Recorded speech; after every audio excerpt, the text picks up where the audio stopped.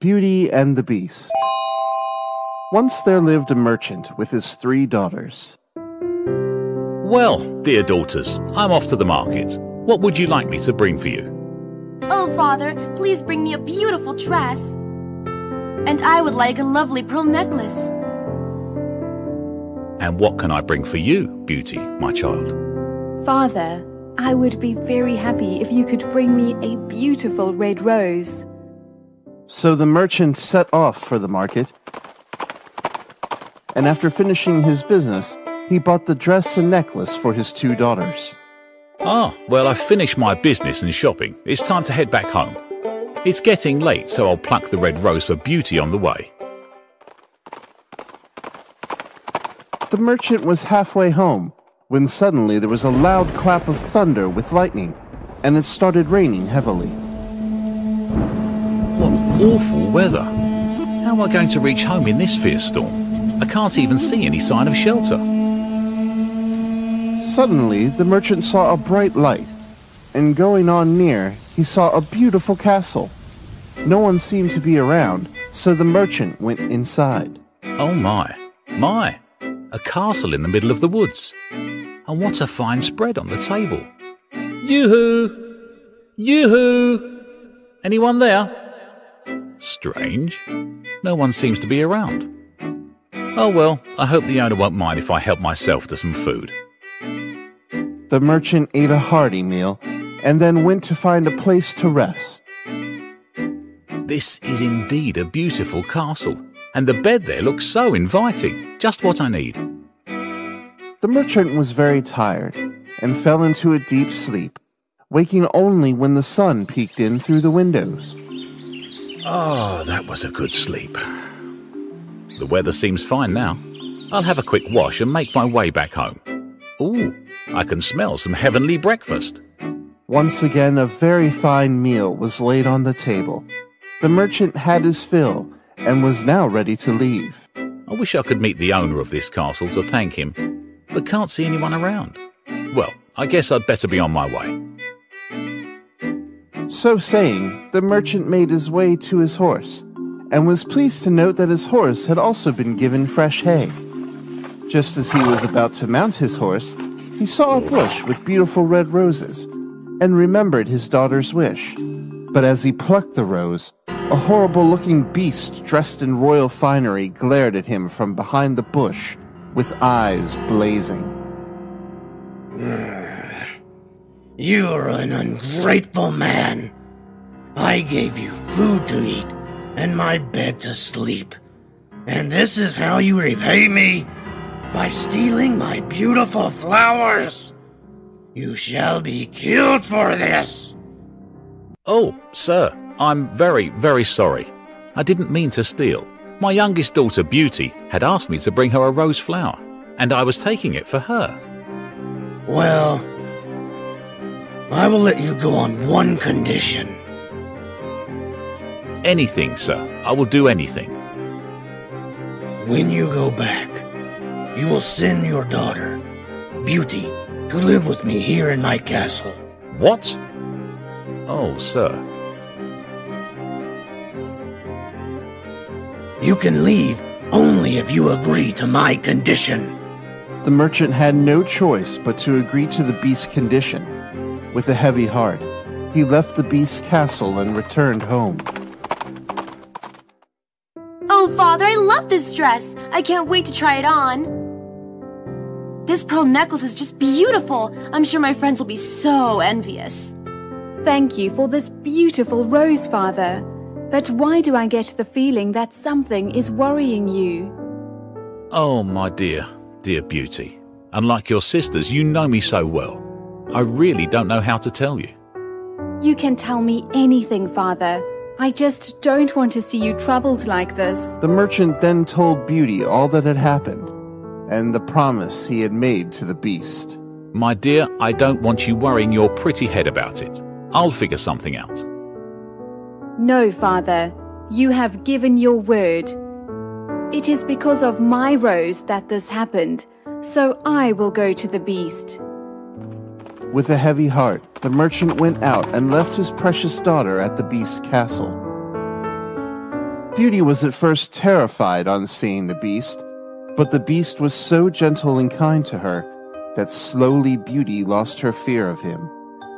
The beast is very ugly, in fact, quite frightening to look at. But he has treated me so well. He is indeed a noble soul. So life went on. Beauty spent her days in the beautiful gardens of the palace, and the evenings she would sit in front of the fireplace doing embroidery. The beast sat near her, happy just observing her. However, one day things changed. Beauty, I've been wanting to ask you something for a very long time. Will you be my bride? Beauty was shocked. She had got used to the beast around her, but marriage? She could not even think of marrying such an ugly creature. I do like you a lot, sir, but the thought of marriage has never entered my head. It's all right.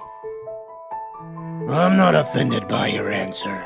No more was said, and life continued as usual. However, the beast understood that Beauty was missing her family, and one day he gave her a magic mirror.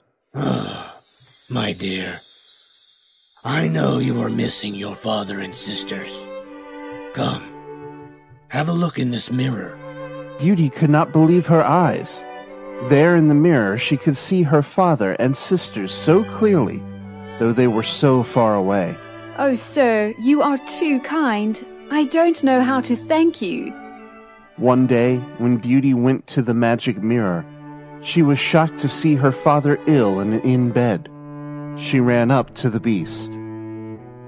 Sir, I just saw my father in the magic mirror. He is ill and remembering me.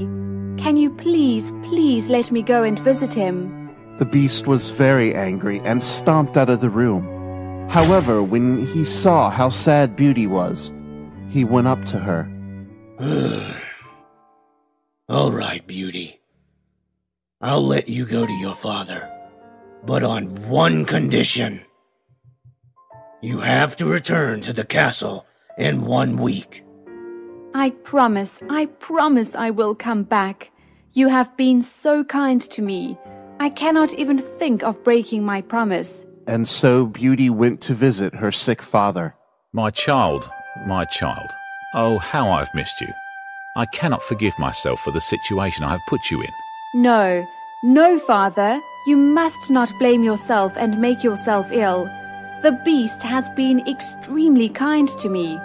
And even though I miss you and my dear sisters, I can see you every day through a magical mirror that the beast has given me. With his precious daughter with him again, the merchant became well very soon. Beauty was so happy to be with her family again, and she completely forgot about the promise she had made to the beast. And one night, she had a horrible dream. She saw the beast calling out her name. He seemed to be in a lot of pain and was begging Beauty to return to him. Oh, how could I have forgotten the promise I made to the beast? He has been so good to me, looked after me so well. I have been so happy with my own family that I completely forgot about him. Beauty rushed to her father's room. Father! What's the matter, my child? What's happened? Are you not well? I must leave immediately, father. I saw the beast in my dream. He was pleading with me to return and seemed to be in a lot of pain. I must hurry, father. If anything happens to the beast, I shall never be able to forgive myself. Yes, dear, you must go back.